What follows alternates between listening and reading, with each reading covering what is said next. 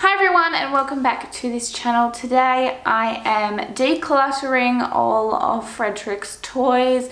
Now if you've never seen our channel before, Frederick is almost my 2-year-old son and we have recently started progressing on our minimalist journey, and I need to clean out these toys because there is a lot in this house, there's a lot in this playroom, there's a lot in these baskets that need to either go in the bin, get donated or get sold because we have way too much and Frederick honestly doesn't play with all of them anymore, so I need to do a huge clean out, and I thought this was going to be a great opportunity to show you guys some tips and tricks of how to get started with your minimalist journey, just like me, because obviously I've just started myself, but also how I am decluttering the playroom. As you can see, we've got these 2 boxes here, which are normally toys that I kept in the lounge room, but somehow we've just accumulated more and more toys in the lounge room. We normally only have actually 1 of these boxes in the lounge room, but we ended up with 2, and we've just ended up putting more and more toys in it for the lounge room, and I just don't like it. And then all the toys and all the books back here are all in his playroom. He's got toys over there, he's got stuffed teddies, he's got toys over here, he's got toys over here.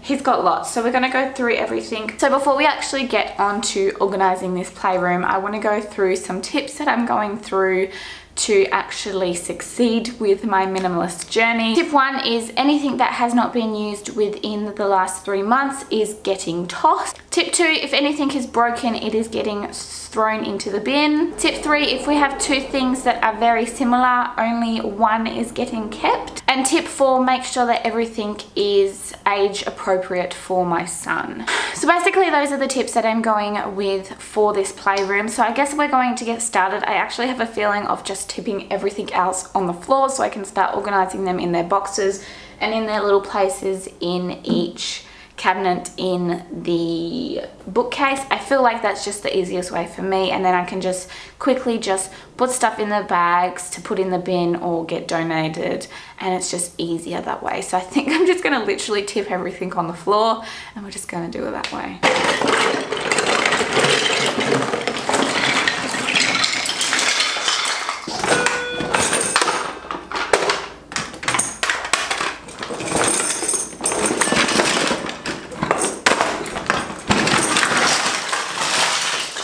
As you can see, my son has a lot of toys that he clearly doesn't need. Like, this is too many that a 2-year-old needs, really, plus all of this. Let's be honest, this is way too much. This box I didn't empty because this is his craft box and it's pretty organized. It just has all these, like, you know, scissors and glues and paints and all that kind of stuff, so that's staying there. All the books are staying there. I'm going to go through his books to see which ones he still likes and which ones he doesn't. I'm also going to go through his puzzles, but a lot of his puzzles are still new because they got them from Christmas, and also this is new because we got that for Christmas, so we're not getting rid of that, and that's why it's not on the floor. I will go through all of this stuff also, and his stuffed teddies. So first of all, I'm going to start off with this container. This container is always being kept in his little storage container, and they normally keep all of these foam tower blocks and everything, but he's really not interested in these anymore. And they also kept some of these plastic balls that he used to have for his ball pit, but honestly he doesn't really play with these either, so I'm actually going to donate all of these just because he doesn't use them and it's just getting wasted space.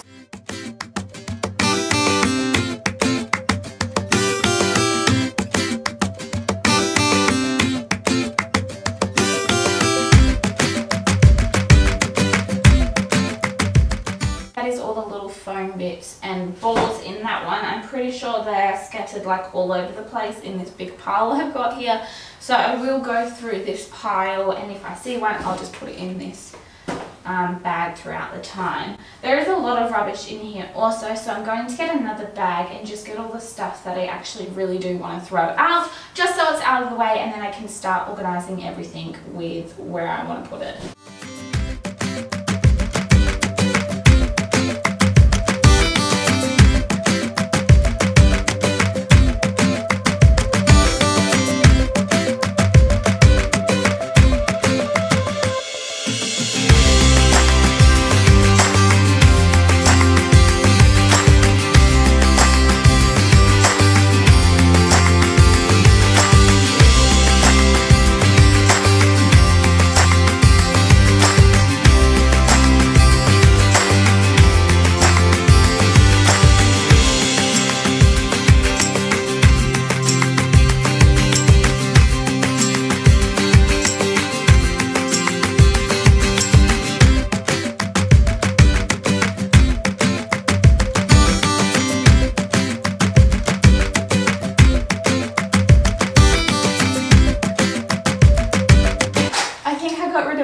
rubbish. There is a lot of rubbish. It's just like, you know, cardboard and all toys that I really don't want, like, you know, the empty Play-Doh containers, and, you know, there's, you know, these plastic things that he just doesn't use, the Christmas stuff that he got in his advent calendar that we really shouldn't have put in there because it's just a waste of money and it's bad for the environment, buying junk anyway.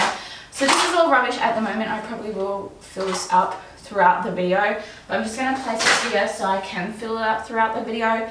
And yeah, we're going to start organizing things into their boxes. So we've got a box that goes with all of Frederick's train stuff, so like his train sets, his trains, his tracks, all that kind of stuff. So I'm going to put all of his train tracks in one, and then we can get that out of the way, and then I'm just going to go through everything and start organizing.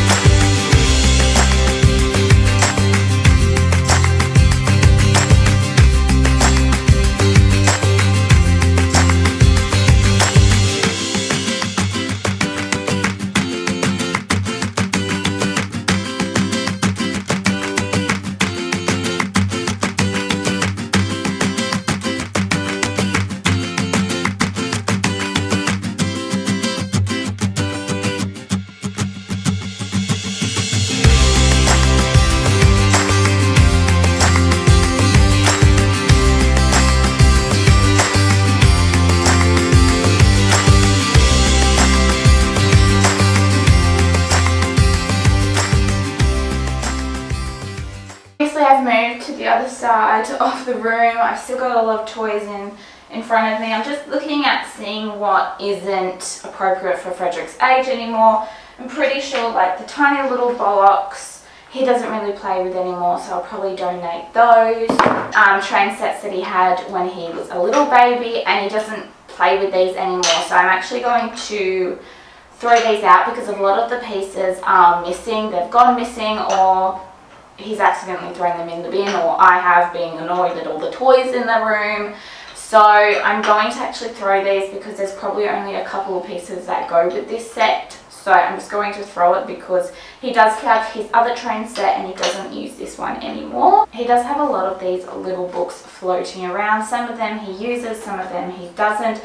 The little Thomas ones are new. He got them for Christmas. I need to put them in the little container down here. But the other ones he doesn't really gravitate towards. He does have reading or learning books. So I'm not going to keep these books anymore. I am going to donate these. And these trains and boat ones he doesn't really gravitate towards a lot. So I'm also going to donate these bad boys. Another thing that Frederick has a lot of are wooden blocks. These aren't even like half the amount of wooden blocks that Frederick has.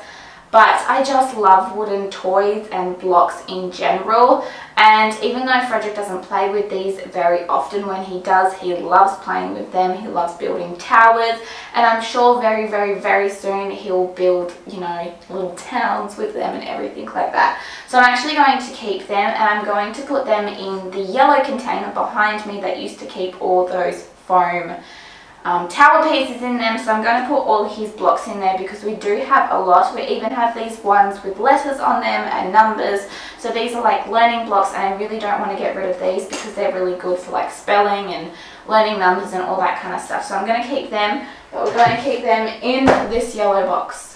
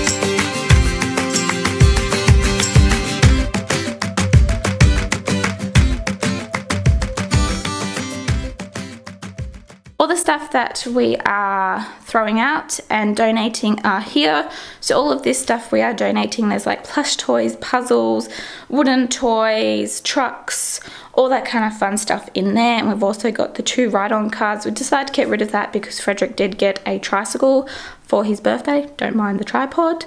And all of these 3 containers plus the pram are going into the bin. The pram's going into the bin because it actually is broken, and even though Frederick uses it, it is broken, so I don't think it's really safe to use anymore. This is just an overview of what the room looks like now. I know it's not super minimal, but it is less junk. Everything's organized, so he's got like his musical stuff and like his animals down there, his wooden blocks, his Lego, his puzzles and all his like educational learning stuff. And he's got his wooden tool set and more alphabet stuff.